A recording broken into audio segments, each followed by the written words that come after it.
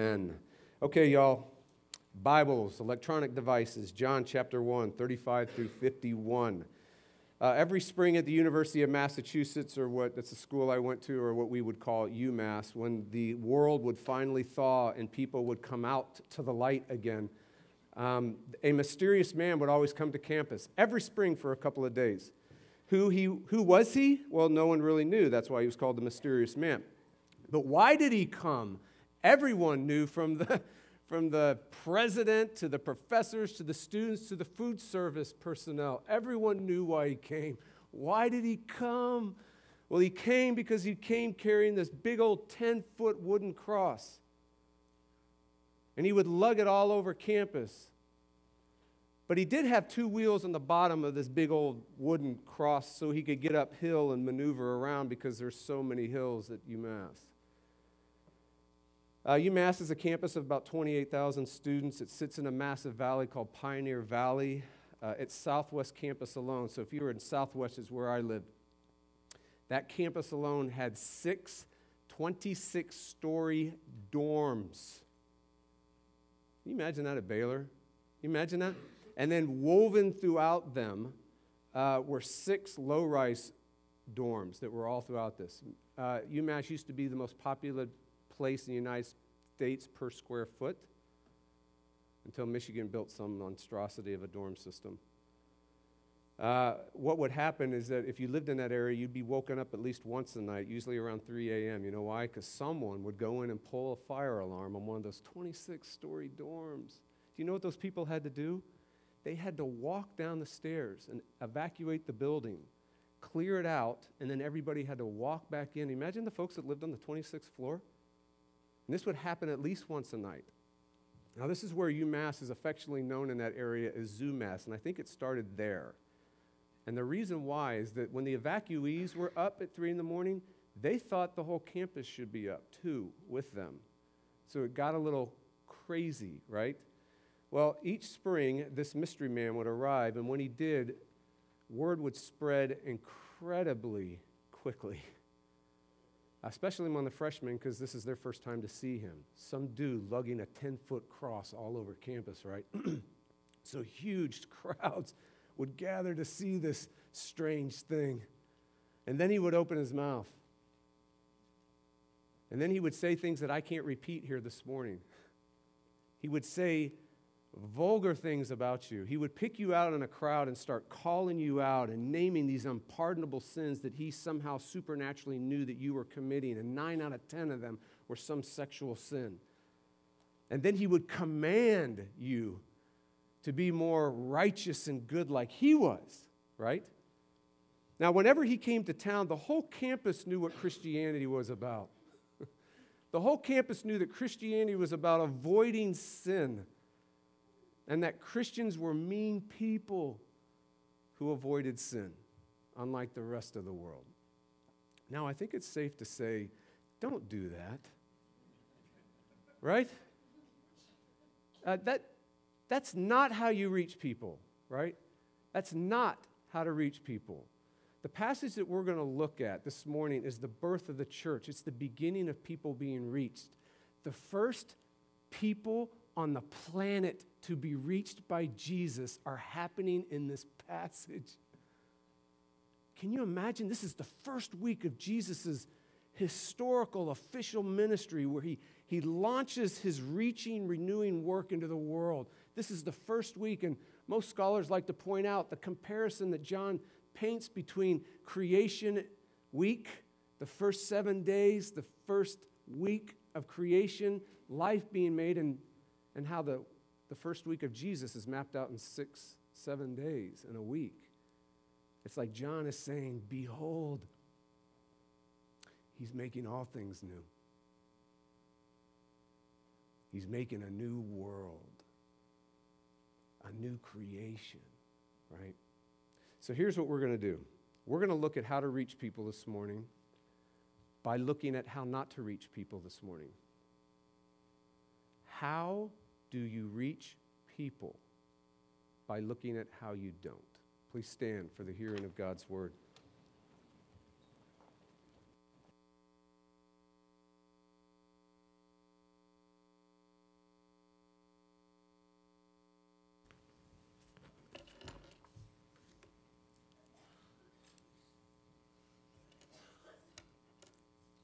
John 1:35 through 51. The next day, John was standing with two of his disciples, and he looked at Jesus as he walked by and said, "Behold, the Lamb of God." The two disciples heard him say this, and they followed Jesus. Jesus turned and saw them following and said to them, "What are you seeking?" And they said to him, "Rabbi," which means teacher, "where are you staying?" He said to them, "Come, and you will see." So they came and saw where he was staying, and they stayed with him that day, for it was about the 10th hour. One of the two who heard John speak and followed Jesus was Andrew, Simon Peter's brother. He first found his own brother Simon and said to him, "We have found the Messiah," which means Christ. He brought him to Jesus, and Jesus looked at him and said, "So you are Simon, the son of John. You shall be called Cephas," which means Peter. The next day, Jesus decided to go to Galilee. He found Philip and said to him, "Follow me." Now Philip was from Bethsaida, the city of Andrew and Peter. Philip found Nathanael and said to him, "We have found him of whom Moses in the law and also the prophets wrote, Jesus of Nazareth, the son of Joseph." Nathanael said to him, "Can anything good come out of Nazareth?" Philip said to him, "Come and see." Jesus saw Nathanael coming toward him and said of him, "Behold, an Israelite indeed, in whom there is no deceit." Nathanael said to him, "How do you know me?"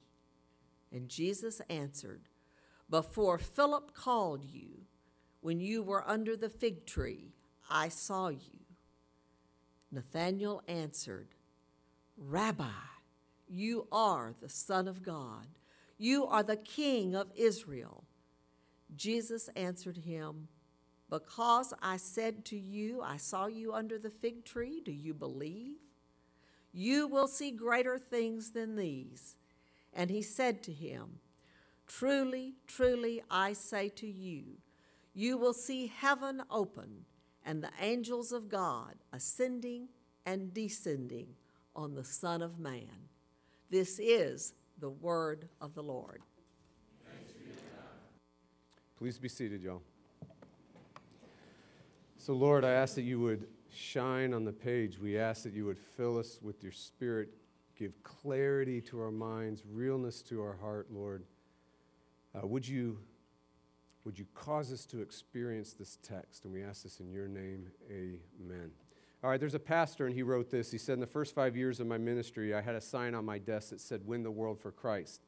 And the next 5 years of his ministry, he said he had a new sign that read, 'Win one or two people for Christ.'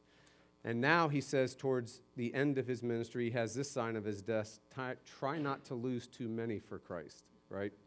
How not to reach people. How do you not reach people? The first answer from this text is if you don't want to reach people, avoid preaching. Look at verse 35. The next day, again, John was standing. Standing is implying a regular behavior, an official reality that he's engaged in. He has a ministry that's been going on for a while that's transitioning to Jesus, but he's in the habit of standing and doing something. He was standing with two of his disciples, and he looked at Jesus as he walked by and said, "Behold, the Lamb of God." So the again standing is referring to John regularly preaching and teaching. That's what he's doing. He's regularly every day preaching and teaching. And what the Apostle John is highlighting right now, right here at this part of the text, this part of the historical record, this part of the birth of the church, how does the church begin?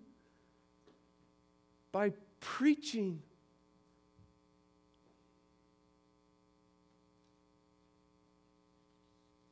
Notice what kind of preaching is taking place. Look at verse 36. He looked at Jesus as he walked by and he said, "Behold, the Lamb of God."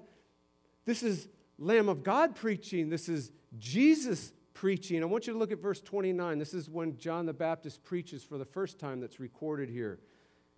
This is the day before this day. Then look at verse 36, 29, 36. Do you see what's happening here? It's the same sermon. It's the same sermon. So just on a side, I feel a little better about that, don't you? You know, every once in a while, maybe I could pull one out. Would that be okay? Preach the same sermon? It's the same sermon because everything about this historical record is intentional. The Apostle John and John the Baptizer is intentionally teaching us something about preaching, biblical preaching. And the first thing that they want to show us is that biblical preaching is how the church began. In other words, biblical preaching reaches people. Don't miss this. Look at verse 37. Watch the power of his preaching. Watch the effectiveness of his preaching. Something happens while he's preaching. The two disciples heard him say, and they followed Jesus. Heard him means they got it, y'all. What it means is the picture is here is while John is preaching, behold the Lamb of God, they heard him. They heard him in their hearts. They heard him in the bottom and the roots of their existence. Jesus became clear to their minds and real to their hearts. They heard him in such a way that they had faith in him. Do you see what faith is here? Faith is an effect. It's not a cause. In other words, preaching first, Jesus first, and all of a sudden, the effect of that, the power of that is we trust him. There's faith in him. Faith happened. Following happened. So they were reached and they were renewed. All by preaching. If Paul was here, he'd say, listen, y'all, faith, clarity to your mind, realness to your heart, being gripped by Jesus in such a way that you trust him and you follow him. Faith comes by hearing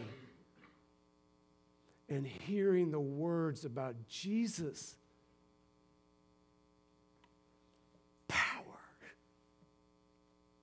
Power in words about Jesus. Biblical preaching, secondly, notice it has one controlling, centering, dominating subject. Preaching may have like individual complements of a sentence. It may have infinitives and participles modifying a sentence. But preaching ultimately, no matter where you are in the Bible, has one dominating, ultimate, controlling subject. And it's Jesus. But do y'all see it's not just any kind of word or message about Jesus. It's not like be like Jesus.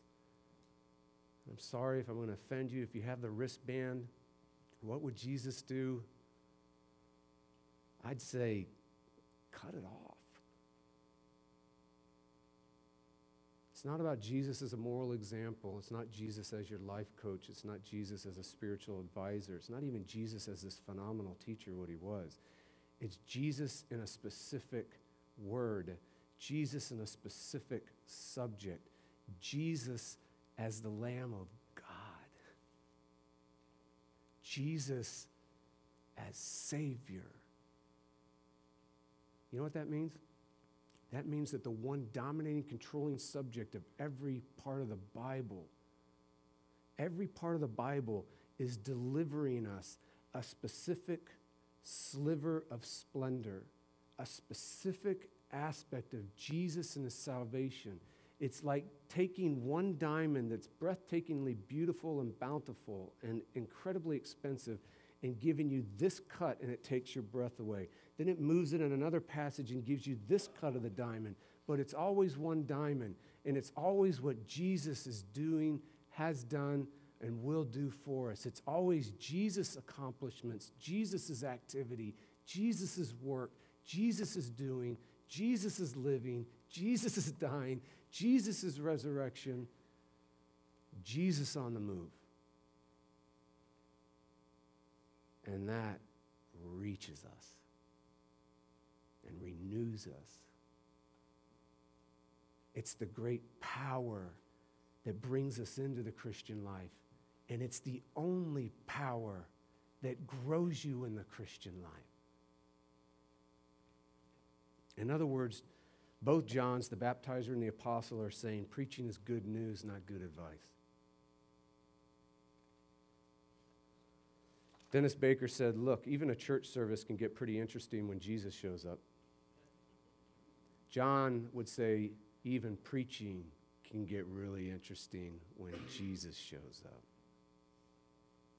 So maybe if we put away some of the how to fix your marriage and put in Jesus in the text, you actually might fix your marriage. Biblical preaching is also the preacher. Do you see this? Looking intently at Jesus while he's preaching. Look at 35 and 36. John was standing with two of his disciples, and he looked intently at Jesus as he walked by and said, or he preached, "Behold the Lamb of God." In other words, the preacher looking at Jesus intently is how a preacher is supposed to preach while he delivers Jesus. This is the secret of what's called Spirit-anointed preaching. It's not as mysterious as we make it. Most times you hear that, oh, he's anointed with the Spirit. I just instinctively reflex. What is he? Does he got boogie dust? What does he have? What is Spirit-anointed preaching? You know what the great preachers of old and the great church historians of old says? The great ones that had what's called the sacred anointing or Spirit anointing is preachers that look intently at Jesus while they preach. To be Spirit anointed, to be Spirit empowered, to be filled with the Spirit in the act of preaching is to actually look intently at Jesus, not just in the text, but for the preacher himself. And so the power of preaching is both Jesus preaching, the one ultimate controlling, dominating subject, and it's Jesus anointed preaching. It's preachers intently looking at Jesus while they preach. All right, so I was encouraged to do this, so I'm going to do this. It's kind of weird for me to do, but it's not about me, even though when I read this, you're going to think it's about me, but it's just the dilemma of communication. Every once in a while, I get letters, and sometimes you get a letter. I mean, you get a letter. This is one of those letters. Dear Jeff, I meant to send this letter and birth announcement this past summer, but life got busy and I'm not much for writing, so it turned into a Christmas card. You probably don't remember me, but we met in the summer of 2009 at an RUF summer conference in Florida. I spoke to the RUF summer conference to hundreds of college kids that summer. My brother Rob and I were there, and we were struck by your preaching. I began to listen to your sermons. Later that summer, I began my journey in the Marine Corps, and I continued to listen as it took me all over the world. That journey has been a long, slow, spiritual train wreck in which the seeds of the gospel produced an inevitable conflict with a driven person in a performance-oriented organization. I grew up in a household that valued the Bible but also valued achievement, as did our particular brand of performance Christianity. I used to read the scriptures to find examples to emulate, motivation to do better. By God's grace, I ended up at RUF during college and started to hear about a righteousness received, not a righteousness achieved. But I had a long way to go before I could make life choices that were gospel-based and gospel-oriented, and I continued to choose performance every time. So the Marine Corps was a natural choice for a driven person like me. And I poured myself into the work, often making casualties of my wife or young children. But through some difficult times and dark days, I continued to listen to your preaching. It made the good news come alive. It reached me and brought me back to the Word in a way that nothing else did. By looking for the gospel in every passage, you helped to change the way I read Scripture. And then he talks about the series on Galatians. I continued to listen as I left the Marine Corps and through the resulting struggles with depression and inadequacy while I looked for a civilian career. Catherine also listened as she struggled through my deployments, holidays alone, and a miscarriage. Rob, my brother, listened for years as he has repeatedly suffered through hard decisions to say no to being impressive. My whole family now listens to your preaching, including my sister Virginia, who's a psychiatrist. She loved your recent series on depression and shared it with several of her patients. When Catherine and I were deciding on a baby name this past spring, we liked the idea of naming him after a preacher. Our third child, Ellis, is now my great-great-uncle, who's an ordained preacher. We went around and around until my wife said, let's name him Hatton. Can you believe that? So, this is David Hatton. So I now tell my kids, hey, I can disown you. I have a namesake now. Preaching, I don't even know him. And Joe, if you are listening, because I think you are, would you please send your address? I lost your envelope, so I cannot respond to your letter. So there you got that too. If you want to not reach people, avoid preaching. Also, second, avoid making friends. Look at verse 40. And one of the two who heard John speak and followed Jesus was Andrew, Simon Peter's brother. Verse 41. He first found his own brother Simon. Verse 42. He brought him to Jesus. This is phenomenal, y'all. Andrew, you get 4 times you get to meet this dude. 4 times in the gospel, Andrew shows up. Do you know what he's doing every single time he's mentioned in the gospels? Bringing someone to Jesus. Here he goes to his brother. His own brother is the first one he takes to Jesus. I want you to look at that line. He first found his own brother. I want you to feel the power of that statement because it speaks to the quality of their relationship. In other words, you can have a brother and not be friends.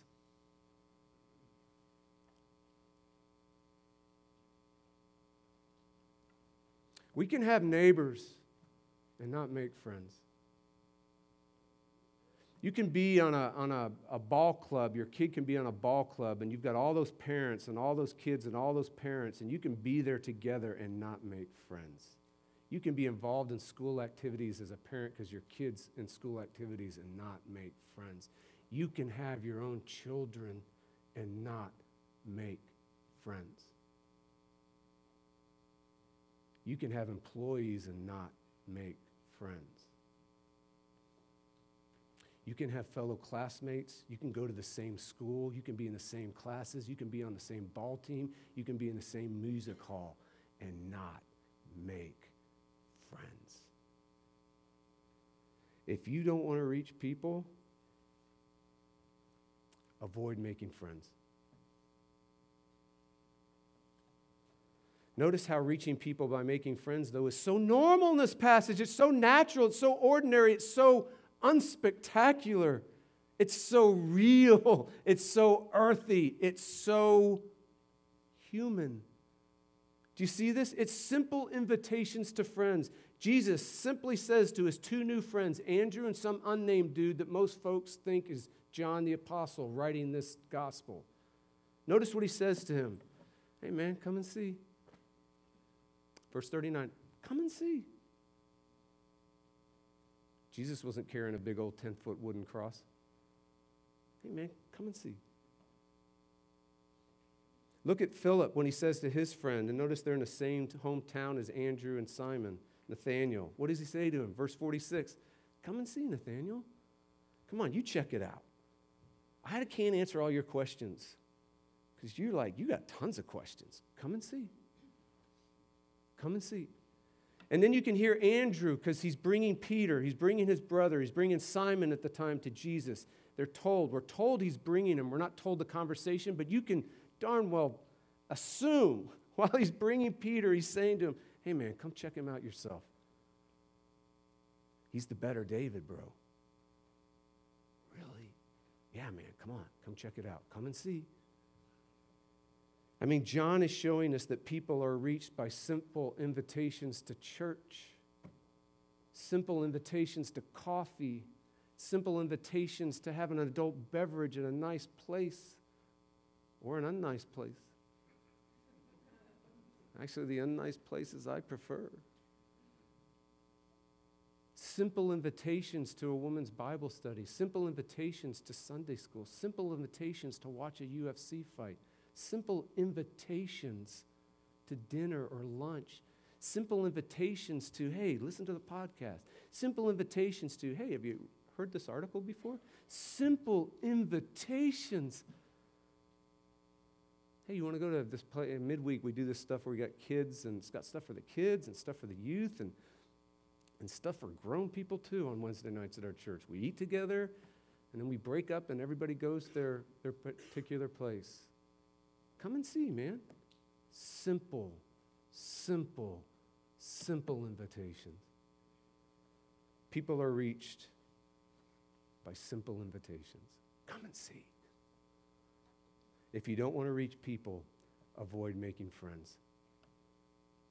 Third, avoid gospel conversations. Look at verse 38. Jesus turned and saw them following and said to them, "What are you seeking?" I mean, Jesus is answering. He's asking this most fundamental question to Andrew and his unnamed friend. Now, notice what Jesus is saying. Jesus is basically asking the most fundamental question of life. It's a question that awakens the human condition. It's a question that reaches down into the depths and the dark places of the human heart where we don't even know where they are. It's a question that hits home and hits the heart. It's a question like, hey, Andrew, what are you looking for in life?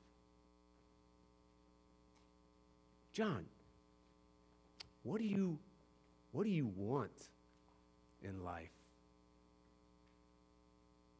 If Luther was here, he'd say, oh my word.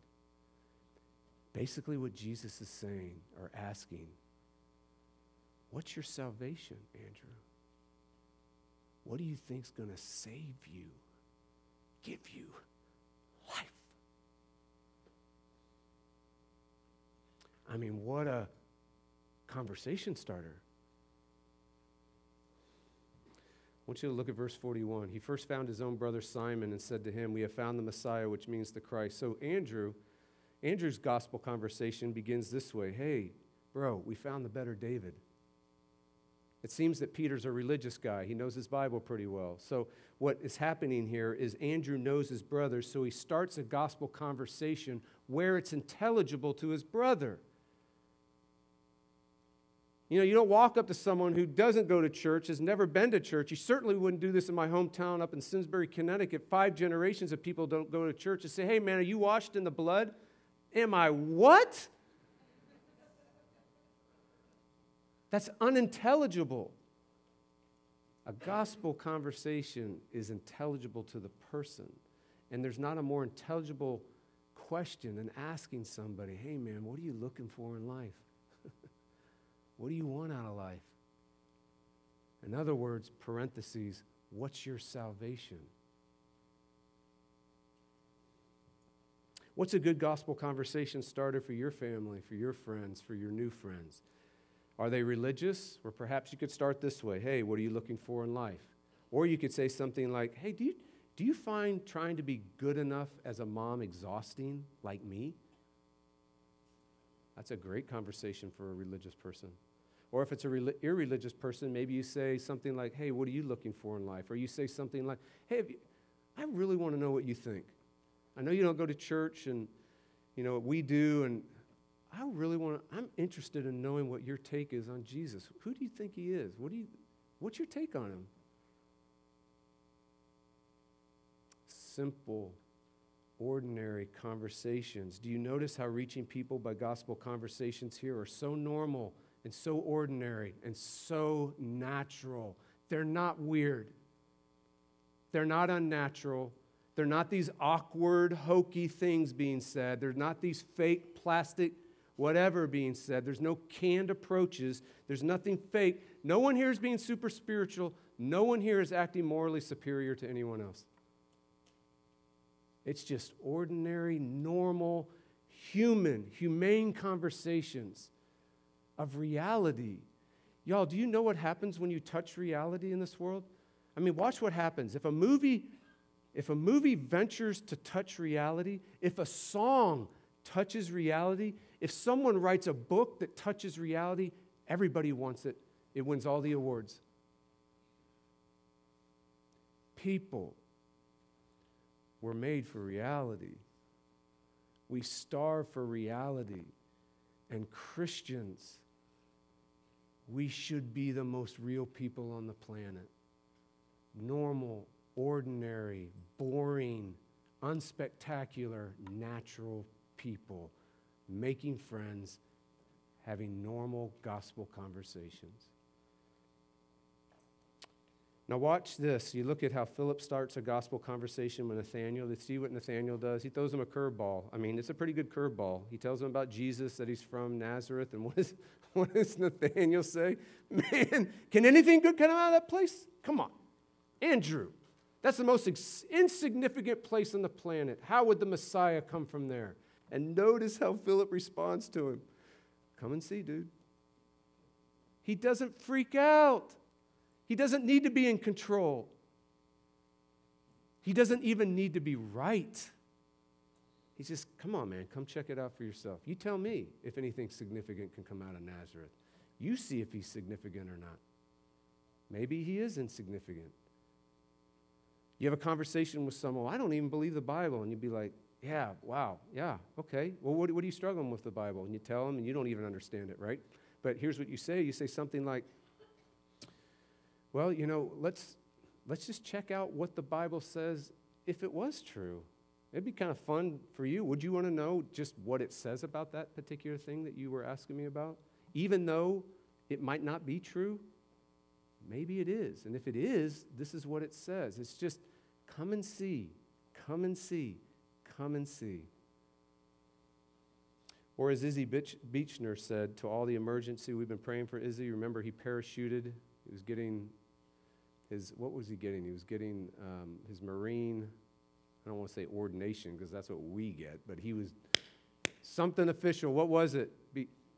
Commissioned. That's it. He's being commissioned, and he took all of his buddies and Special Forces buddies, and they went parachuting, and he landed into a power line. And we've been praying for him, and he's sitting right over there. But normal gospel conversations is all the emergency personnel are rushing to help him, loading him onto a helicopter and air flighting him out because he needed immediate attention. He's tapping on his earpiece, and they put on all their earpieces. And he says, listen, I'm not a holy roller or anything, but just in case you're wondering, God is real. I just experienced him. Normal, ordinary, natural conversation. If you don't want to reach people, avoid those. Be hokey, be weird, be stupid. Lastly, avoid seeing greater things for yourself. Look at verse 50. Jesus answered him, because I said to you, I saw you under a fig tree, do you believe? You will see greater things than these. Verse 51, truly, truly I say to you, you will see heaven open and the angels of God ascending and descending on the Son of Man. I love what the scholars say about that ascending and descending. It means the angels are already on earth because they ascend first and then descend. So they're already, the supernatural is already all around us. And when Jesus shows up, they ascend and descend on him. What's happening? What are these greater things? Well, Jesus himself right now wants to give you a specific aspect of who he is and what he's done from this text. The background to it is he's going all the way back to Genesis 28. He's going back to Jacob. It's crazy. Remember what Jacob was like? He was a loser. He was a complete loser. How do I know this? Well, read the account, number one.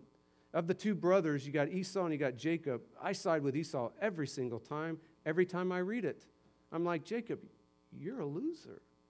He knew he was a loser. He steals his brother's rights, his birthrights, his inheritance, and runs off because his brother's kind of a more aggressive kind of guy.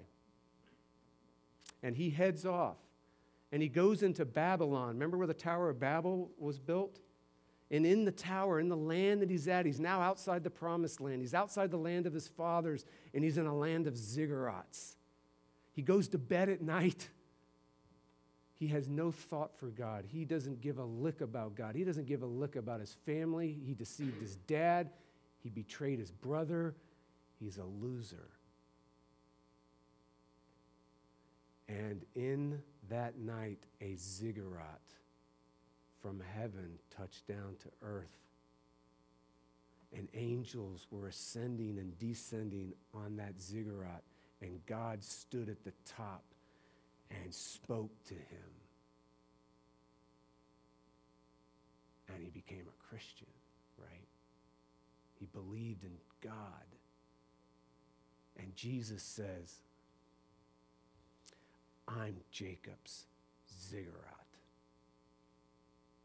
I'm what connects heaven and earth, God and you. I bring them together. And that's why he says he's the Son of Man, because the Son of Man brings two dynamic, powerful realities. The Son of Man is what Jesus says about himself more than anything else. He doesn't say, I'm Lord, more than this. He doesn't say, I'm the Christ, more than this. He doesn't say, I'm the Messiah, more than this. He says over 80 times, I'm the Son of Man. And the Son of Man brings this, that brings Daniel 7, this otherworldly heavenly being, with Psalm 8, this one made even lower than the angels, a man. It brings highness and humility. It brings majesty and mercy. It brings glory and it brings grace, and it brings God and it brings man together in one name. It makes this heavenly human hero who comes to comprehensively open up heaven and connect heaven and earth and you and God together. In other words, what do you really want? That's what we really want. That's what we were made for. That's salvation. And John says, do you see that? I'm going to apply it by mentioning the first miracle that Jesus does. And most of us are thinking, wait, that doesn't happen until the wedding at Cana, right? That's chapter 2. And most scholars do say that. So I'm stepping out a little bit here. I say no. The first miracle actually happens in verse 42. Look at it. He brought him to Jesus. Andrew brings his brother to Jesus. Jesus looked at him and said, so you're Simon, son of John. You shall be called Cephas, which means Peter. Jesus names Simon the rock man.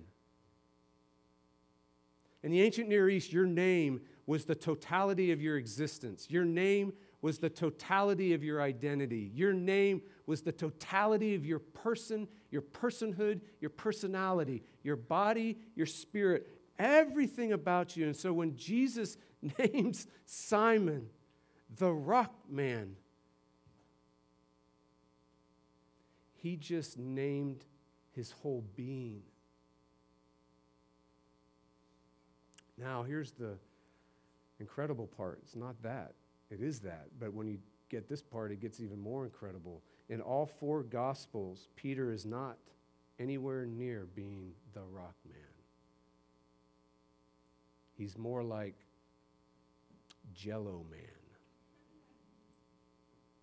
or the Sand Man. And so the first miracle that Jesus does as the Son of Man, the one who's God and perfect man, by him being God and perfect man, he achieves a righteousness on earth that he can now give to people who aren't.